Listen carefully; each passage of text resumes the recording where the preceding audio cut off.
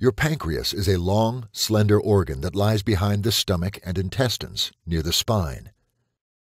This delicate but vital gland is responsible for regulating your body's blood sugar with hormones, such as insulin, and for helping break down food with digestive enzymes.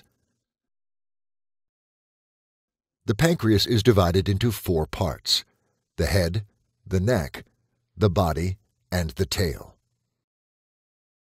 When cancer develops in the body or tail of the pancreas, your surgeon performs a distal pancreatectomy to remove the cancer. This surgery may also be used to remove pre-malignant masses within the pancreas. Before beginning a distal pancreatectomy, a patient is put under general anesthesia.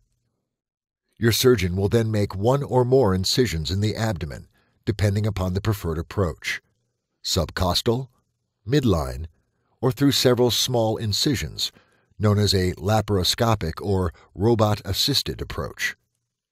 The cancerous tissue in the tail or distal end of the pancreas is identified and removed. The spleen, an organ involved in filtering the blood and helping the immune system, shares its blood supply with the tail of the pancreas. This often necessitates the removal of the spleen, splenic artery, splenic vein, and overlying lymph nodes, along with the tail of the pancreas. This is known as a distal pancreatectomy with splenectomy. This operation can also be done without removing the spleen for non-cancerous or pre-malignant masses. A distal pancreatectomy with splenectomy is usually very successful at eliminating cancer within the body or tail of the pancreas.